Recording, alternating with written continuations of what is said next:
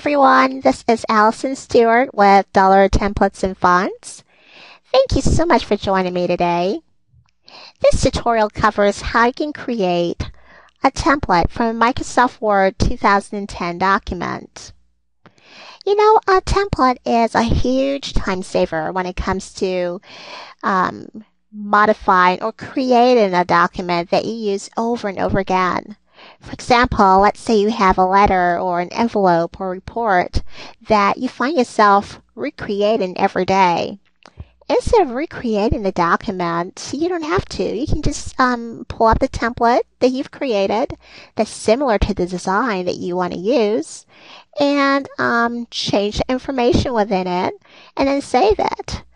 And when you save the template as your document or as a document, the layout of the original template is intact. It's preserved. So none of the information within that template changes at all. Another good thing about templates is that you can turn any document in Word into a template, or you can start from scratch. I'll show you in this tutorial how you can create a template for a letter starting from scratch. In this letter, I like to include a logo in the header, so I'll go ahead and add it in. To access our header, we'll select the Insert tab. And then we'll go to the Header and Footer section and click on Header. In this case, I kind of want to use a blank option, so I'll use the first option on top of our list. And with that selected, I'll go ahead and go to the Insert tab again, and I'll click on Picture. I want to use this logo here, so I'll double-click it to add it onto our page or into the header. Next, I want to right-align this logo. I can press Ctrl-R to do that. Or I can even select the Home tab and click the Right Align button. Now I'm going to get out of the header by double-clicking below.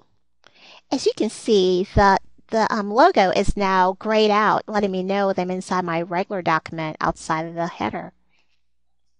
Now I'm going to go ahead and modify this letter a little bit more. I'm going to change the top margins a little bit, so I'll select the Page Layout tab. And I'll click the Page Setup dialog box launcher. And I'll change the top margin to 2.7. And I'll click OK. Perfect. Now I need to add in a date for my letter. And I want the date to automatically update for me. So I'll select the Insert tab again.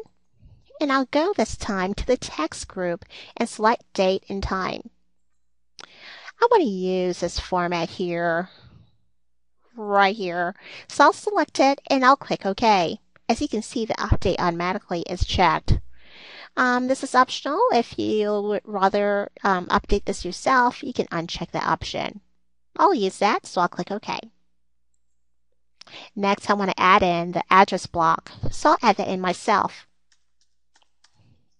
Type in company, address, city, state, and zip.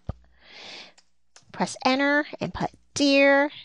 This could be whoever or whomever with a comma or a colon, whichever you prefer. And then this is a body of my letter that goes here. I'll press enter a few times, add in a sincerely, put my name in, or you can put in a signature if you have one. Oops, my cursor moved on me. Okay, Dollar Templates, moved again, and Fonts. And that's it. Now, let us save this letter as a template. To do that, select the File tab, click Save As. We'll change the Save As Type option to Word Template. And we'll name this whatever we want. I'll call it My Letter Template. And on the side here, I'll click Templates to place it under the template area, and I'll click Save.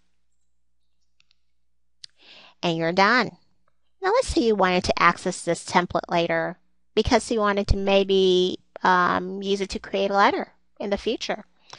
I'll press Control N to open a new document. Select File. Select New. I'll go to My Templates. And this is where Word places a template that we just saved. I'll select My Letter Template. The document option is selected, and I'll click OK. It loads to my page. And you notice that the top file name says Document 6, or wherever the document number might be for you. You can add in the information that you like and resave it, or just save it. And as you'll note, the document save as type option is changed to Word document. Type in your file name, maybe letter to teacher, and click Save.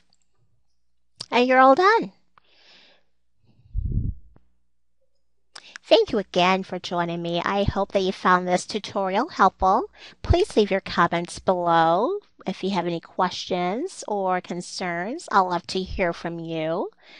And if you need help with any of the tutorials, please feel free to visit my blog at Dollar Templates and Fonts.